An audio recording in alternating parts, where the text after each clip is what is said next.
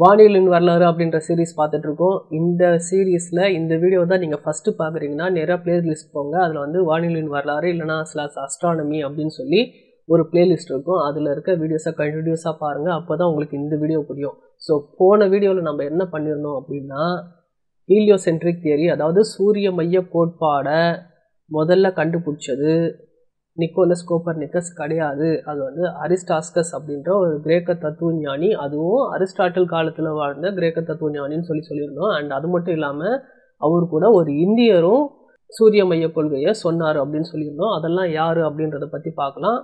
வாங்க வீடியோக்குள்ளே போகலாம்.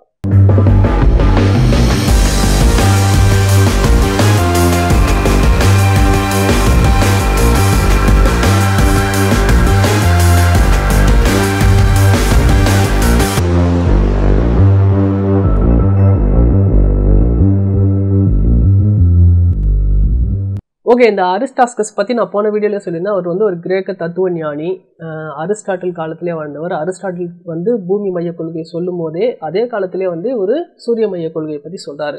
இவர் வாழ்ந்த காலம் அப்படின்றது கிமு 320வது நூற்றாண்டு. அதுலேருந்து ஒரு 230 வரைக்கும் இருக்கார். ஸோ 80-90 வயசு வரைக்கும். அண்ட் இதில் ரொம்ப முக்கியமான விஷயம் என்னன்னா, இவர் எந்த புக்குலேயுமே பதிவு பண்ணலை சூரிய மைய கோட்பாடை பற்றி. ஸோ இவர் சொல்லி நம்மளுக்கு சூரிய மைய கோட்பாடு பற்றி எதுவுமே தெரியாது. ஆனால் நமக்கெல்லாம் ஆர்கிமிடிஸ் தெரியும். ஆர்கிமிடிஸ் அவருடைய ஒரு புக்கான மணற்காட்டி அப்படின்ற புக்கில் இதை பற்றி கிளியராக எழுதியிருக்காரு. அதாவது அரிஸ்டாஸ்கஸ் வந்து பூமி மைய கோட்பாடை எடுத்துட்டு அந்த இடத்துல பூமிக்கு பதிலாக சூரியனை வைக்கணும் அப்படின்னு சொல்கிறாரு அப்படின்னு ஆர்கிமிடிஸ் அவருடைய புக்கில் எழுதியிருக்காரு. ஸோ இந்த புக்கை நிக்கோலஸ் கோப்பர்னிக்கஸ் படிக்கிறார். படிக்கும்போது தான் அவருக்கு பல்ப் எரியுது. ஆடாடா, அப்போது சூரிய மைய கோட்பாடு கரெக்டாக இருக்கும் போல இருக்கே, பூமி அங்கே எடுத்துடலாமே. ஏன்னா அவர் தாலமியோட புக்கும் படிச்சிருக்காரு. தாலமி புக்கில் ஏற்கனவே நான் 4 பிரச்சனைகள் சொன்னேன். அதாவது கோள்கள்லாம் வந்து எபிசைக்கிள்ஸில் போகும், அதே மாதிரி சந்திரன் வந்து உதிக்கும் போதும் மறையும் போதும் பெருசாக தெரியறதுக்கான காரணம் அவங்களுக்கு தெரியாது. ஸோ இந்த மாதிரியான விஷயங்கள்லாம் இருக்கும்போது இதுக்கான சொல்யூஷனாக அவங்க வந்து அந்த பூமி அங்கேருந்து எடுத்துகிட்டு அவங்க சூரியனை வச்சிடலாம் அப்படின்றது கோப்பர்னிக்கஸ்க்கு ஒரு ஐடியா வருது. இது ஒரு பக்கம் இருக்கட்டும். இன்னொரு பக்கம் அந்த இந்தியர் யார் வந்து அந்த சூரிய மைய கொள்கையை சொன்னது பூமி மைய கொள்கைக்கு பதிலாக அப்படின்னா ஆரியபட்டா. ஆரியபட்டா தான் இந்த விஷயத்த சொல்கிறாரு. அவர் வந்து சூரிய மைய கொள்கைன்னு சொல்ல அதுக்கு பதிலாக வேற ஒரு பேரை யூஸ் பண்ணுறாரு. அதாவது லகு கௌரவ நியாயம் அப்படின்னு சொல்லி அதை சொல்கிறார்.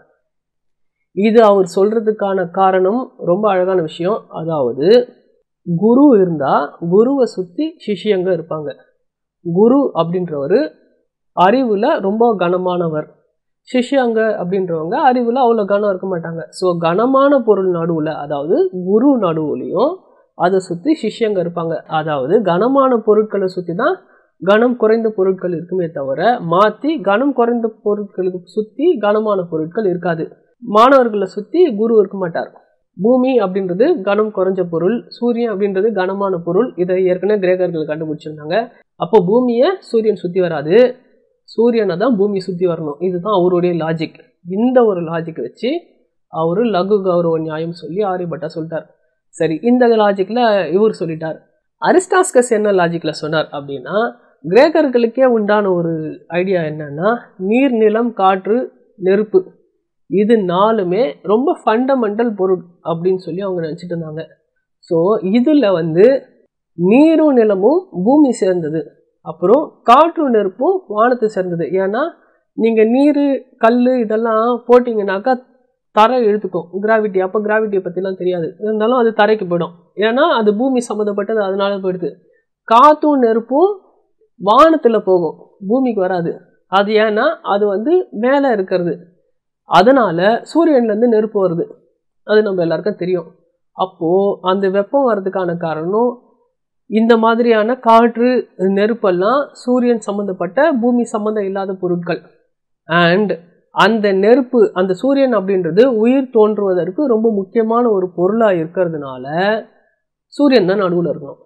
இதுதான் அவருடைய லாஜிக். இதை வச்சு தான் அவர் சூரிய மைய கொள்கையை எடுத்துகிட்டு வர்றார். அண்ட் இவர் சொன்ன இன்னொரு முக்கியமான விஷயம் என்ன அப்படின்னா, அரிஸ்டாட்டிலுக்கோ இல்லை அது வச்சு பண்ண தாலமியோட சித்திரத்திலேயோ நட்சத்திரங்கள் இடப்பெயர்வு அடையாது, அது வந்து அப்படியே இருக்குது அப்படின்னு தான் ஐடியா. ஆனால் அரிஸ்டாஸ்கஸ் என்ன சொல்றாரு, நட்சத்திரங்களுக்கு இடப்பெயர்ச்சி இருக்குன்றாரு. அவர் அதை ஏன் சொல்றாருன்னா ரொம்ப பியூட்டிஃபுல் பாயிண்ட் எடுத்து வைக்கிறார். நம்மளுடைய சூரியனும் ஒரு நட்சத்திரம் அப்படின்றத அவர் சொல்றார். அப்படின்னா நம்ம சூரியன் நகருது, அவரு சூரியனை சென்டர்ல வச்சிருக்காரு, அப்பயும் நம்ம சூரியன் நகருதுன்றார். அப்படி நகரும்போது நம்ம சூரியன் மாதிரி சூரியன் நட்சத்திரம், அப்போ சூரியன் மாதிரி இருக்கிற மற்ற நட்சத்திரமும் நகரணும்ல, அதனால நட்சத்திரங்களுக்கு இடப்பெயர்ச்சி உண்டு அப்படின்னு சொல்லி அவரு அரிஸ்டாட்டில் காலத்திலே சொல்றார். சரி, இப்போ நம்ம கோப்பர்னிக்கஸ்க்கு வருவோம். இப்போ கோப்பர்னிக்கஸ் என்ன பண்றாரு, தாலமியோட அந்த புக் எடுத்து படிக்கிறார். அதாவது அல்மஜிஸ்ட், அதுக்கப்புறம் த கிரேட் அஸ்ட்ரானமிக்கல் சிஸ்டம் அப்படின்ற புக்கை படிக்கும்போது அண்ட் கிரேக்கர்கள் பற்றி ஒரு தெரிஞ்சிருக்கிறதுனால அவரு சூரிய மைய கொள்கையை அக்செப்ட் பண்ணிக்க வேண்டிய ஒரு நிலைமைக்கு போகுது. பூமி மைய கொள்கை தப்பாக இருக்குன்றது அவர் புரிஞ்சுக்கிறார். ஸோ இவர் என்ன பண்ணுறாரு, அரிஸ்டாஸ்கஸ்னுடைய அந்த ஐடியாவை எடுத்துக்கிட்டு இதுக்கு ஒரு பிரபஞ்ச சித்திரம் பண்ணலாம், ஒரு மாடல் பண்ணலான்ற ஐடியா வருது. அதாவது அரிஸ்டாட்டில் சொன்ன ஐடியா வச்சு எப்படி தாலமி ஒரு பிரபஞ்ச சித்திரம் கொடுத்தாரோ அது மாதிரி அரிஸ்டாஸ்கஸ் சொன்ன ஐடியா வச்சு கோப்பர்னிக்கஸ் வந்து ஒரு மாடல் கொடுக்குறார். இதுதான் கோப்பர்னிக்கஸ் பண்ணதே தவிர சூரிய மைய கொள்கையே கோப்பர்னிக்கஸ் கண்டுபிடிக்கல. ஸோ இதுக்கான ஒரு மாடலை ரெடி பண்ணுறதுக்கு அவர் முயற்சி பண்ணுறார். ஆனால் இதை பண்ணுறதுக்கு முன்னாடி அவருக்கு தெரியும் இது வந்து கிட்டத்தட்ட தற்கொலைக்கு சமம்.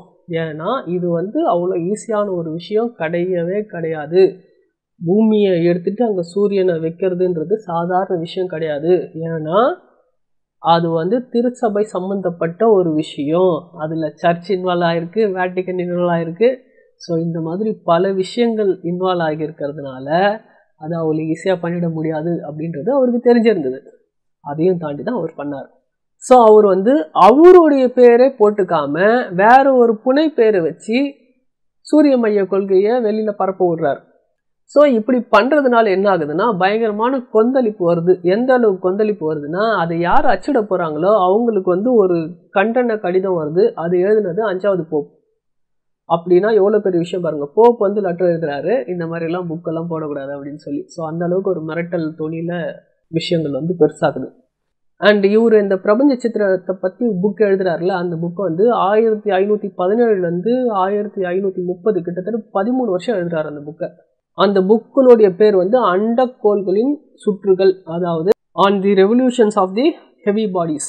ஸோ இதை வந்து அவர் எழுத்து பிரதியாக எழுதி போலாண்ட்லேருந்து ஜெர்மனியில் இருக்க நியூம்பர்க்கு அனுப்பி அங்கே வந்து பப்ளிஷ் பண்ணுற வேலையை பார்க்குறாரு. ஸோ இவ்வளோ கஷ்டப்பட்டு அங்கே எடுத்துகிட்டு போய் அதை வந்து புக்காக பண்ணி கோப்பர்னிக்கஸ் இறக்குற தருவாயில் இருக்கும்போது தான் அந்த புக்கு அவர் கைக்கே போகுது. இதில் ஒரு கதையும் சொல்லுவாங்க. அதாவது அவர் வந்து மயக்கமாகி எழுந்திரிக்கவே முடியாத நிலமையில படுத்துட்டு இருக்காரு, கிட்டத்தட்ட சாக போகிறார். அப்படி இருக்கும்போது இந்த புக்கு பப்ளிஷ் ஆச்சுன்னு சொல்லி கோப்பர்னிக்கஸ் கையில் எடுத்துகிட்டு போய் கொடுத்த உடனே எழுந்து உக்காந்துட்டாராம் சந்தோஷத்தில். ஸோ இப்படி ஒரு கதையும் சொல்லப்படுறது உண்டு. அண்ட் இந்த மாதிரி ஒரு கொள்கை வந்தோடனே மக்கள்கிட்ட கடுமையான கொந்தளிப்பு, பயங்கரமான ரியாக்ஷன்ஸ்லாம் வந்துச்சு. யாருமே அதை ஒத்துக்கவே இல்லை. இது வந்து புரொட்டஸ்டன்ஸ் மதாதிபதி லூதர் வந்து என்னன்னு சொல்றாரு, கோப்பர்னிக்கஸை வானியல் விஞ்ஞானம் முழுக்க தலைகீழா மாத்தின மிகப்பெரிய முட்டாள் அப்படின்னு சொல்லி சொல்றாரு. ஸோ அந்த அளவுக்கு வந்து பயங்கரமான கொந்தளிப்பு. இதை வந்து கோப்பர்னிக்கஸ் எக்ஸ்பெக்ட் பண்ணிட்டு தான் இருந்தார். ஏன்னா சாதாரண விஷயம் கிடையாது. உங்களுக்கு நல்ல ஞாபகம் இருக்கும், இதுக்கப்புறம் அந்த கலீலியோவுக்கு என்ன மாதிரி ட்ரீட்மெண்ட் கிடைச்சிது அப்படின்றது. ஸோ அதுக்கான எல்லா ஸ்டார்டிங் ஃபேஸ் தான் வந்து இப்போ நம்ம கோப்பர்னிக்கஸ் கிட்ட பார்த்துட்டு இருக்கோம். அது மட்டும் இல்லாமல் கோப்பர்னிக்கஸ் எழுதின அந்த புக் வந்து லத்தீன் மொழியில் எழுதப்பட்டது. அதனால அது நிறையா மக்களுக்கு போய் சேரல, அவங்க நிறைய அதை படிக்கல. பட் அதில் இருக்க விஷயம் என்ன, கருத்து என்னன்றது மக்களுக்கு போச்சே தவிர அது ஃபுல்லாக டீட்டெயிலாக யாருமே படிக்கவே இல்லை. இதுக்கான காரணம் அங்கே இருக்க யாருக்கும் லத்தீன் தெரியாது. லத்தீன் அங்கே இருக்கிறவங்களுக்கு மட்டும் கிடையாது. லத்தீன் அப்படின்ற மொழியே வந்து பணக்காரர்களுடைய மொழி, நல்லா படித்தவங்களுடைய மொழி தான் லத்தீன். எல்லாருமே எல்லாம் லத்தீன் படிச்சிட முடியாது. பாமரர்கள் மொழி வந்து லத்தீன் கிடையாது. அண்ட் எல்லா படித்த பெரிய ரிசர்ச் எல்லாமே வந்து லத்தீனில் தான் எழுதுவாங்க. இன்ஃபேக்ட் நியூட்டன் கூட அவருடைய பிரின்சிபியா மேத்தமெட்டிக்கா லத்தீன் மொழியில் தான் எழுதினார். ஸோ லத்தீன் அப்படின்றது வந்து அவ்வளோ ஒரு என்ன சொல்கிறது, ஒரு மேதாவித்தனமான ஒரு மொழி. ஆனால் கலீலியோ வந்து அப்படி பண்ணவே இல்லை. அவர் வந்து அவருடைய தாய்மொழியில் தான் எழுதினாரே தவிர, இத்தாலி மொழியில தான் எழுதினாரே தவிர லத்தீன் மொழியில எழுதலை. அண்ட் நம்மலாம் நினச்சிட்டு இருக்க மாதிரி கோப்பர்னிக்கஸ் வந்து வெறும் சூரிய மைய கொள்கையை மட்டும் சொல்லலை. அந்த புக்கில் வந்து அவர் முக்கியமான சில பாயிண்ட்ஸ் சொல்கிறாரு. அதில் வந்து ஒரு 6-7 பாயிண்ட் நான் சொல்கிறேன் பாருங்க. வானத்திற்கு பொதுவான மையம் அப்படின்னு ஒன்று கிடையாது அப்படின்றது ஃபர்ஸ்ட் பாயிண்ட். 2வது பாயிண்ட், பூமின்றது பிரபஞ்சத்தின் மையம் அல்ல, அனைத்து கோள்களும் சூரியனை சுற்றி வருகின்றன. 4வது பாயிண்ட், பூமிக்கும் சூரியனுக்கும் இடைப்பட்ட தொலைவை விட பூமிக்கும் மற்ற நட்சத்திரங்களுக்கும் இடையேயான தொலைவு ரொம்ப அதிகம். பூமி தன்னுடைய அச்சிலேயே சுழன்று கொண்டிருப்பதால் நட்சத்திரங்கள் நகர்வது போல் தெரிகின்றன அப்படின்னு சொல்றார். நட்சத்திரத்தோட நகர்வுக்கு அவர் கொடுக்கிற விளக்கம். 6வது பாயிண்ட், சூரியனின் நகர்வு அப்படின்றது உண்மையில் பூமி நகர்வதால் ஏற்படுவது அப்படின்னு சொல்றாரு. அதாவது நாம ஓப்பன் ஸ்கைல பாக்குறோம் இல்லையா, அதாவது நாம ஸ்கைல பாக்குறோம் இல்லையா, பார்க்கும்போது சூரியன் நகர்ற மாதிரி தெரியுது, காலையில ரைஸ் ஆகி சாயங்காலம் செட் ஆகுறது அப்படின்றது பூமி சுத்துறதுனால தெரியுது அப்படின்னு சொல்றாரு. அதே மாதிரி 7வது பாயிண்ட், கோள்கள் நகர்றது கூட பூமி சுத்துறதுனால தான் நம்மளுக்கு அப்படி தெரியுது அப்படின்னு சொல்றாரு. ஸோ இதுதான் அந்த 7 பாயிண்ட். ஸோ உங்களுக்கு இது பிடிச்சிருக்கும், புரியும்னு நினைக்கிறேன். ஸோ கோப்பர்னிக்கஸ் சூரிய மைய கொள்கையை பற்றி சொல்லலை, அரிஸ்டாஸ்கஸ் தான் சொன்னார். இப்போ விஷயம் என்னன்னா, அரிஸ்டாஸ்கஸ் அரிஸ்டாட்டில் காலத்திலே இருந்தார். அப்படி இருந்தும் ஏன் அரிஸ்டாஸ்கஸ் சொன்னது பாப்புலர் ஆகலை, அரிஸ்டாட்டில் சொன்னது பாப்புலர் ஆச்சு? இதை பற்றி யோசிச்சு பார்த்தீங்களா? அதே டைம்ல நம்ம தான் உண்மையை கண்டுபிடிச்சிட்டோமே, 1800 வருஷம் ஏன் வெயிட் பண்ணணும் அப்படின்னா, உண்மை அப்படின்றது பாப்புலாரிட்டியும் ஃபெமிலாரிட்டியும் கூட சேர்ந்து சம்மந்தப்பட்டது. அரிஸ்டாஸ்கஸ் அப்படின்றவர் அரிஸ்டாட்டில் அளவுக்கு பாப்புலரானவர் கிடையாது. அதனால தான் அரிஸ்டாட்டில் சொன்னதை எடுத்துக்கிட்டு அரிஸ்டாஸ்கஸ் சொன்னதை விட்டுட்டாங்க.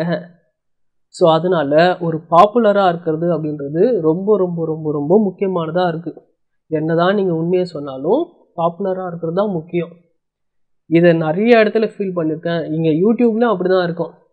பாப்புலராக இருக்கிறது தான் முக்கியம். நம்ம இவ்வளோ கஷ்டப்பட்டு ஒரு வீடியோ போடுவோம், அது ஒன்றுமே ஆகாது, 1000 வியூ போகும். ஆனால் ஒருத்தவங்க பாப்புலராக இருந்த வீடியோ போட்டால் அது உடனே பெரிய வியூஸ் போகும், வைரல் ஆகும்.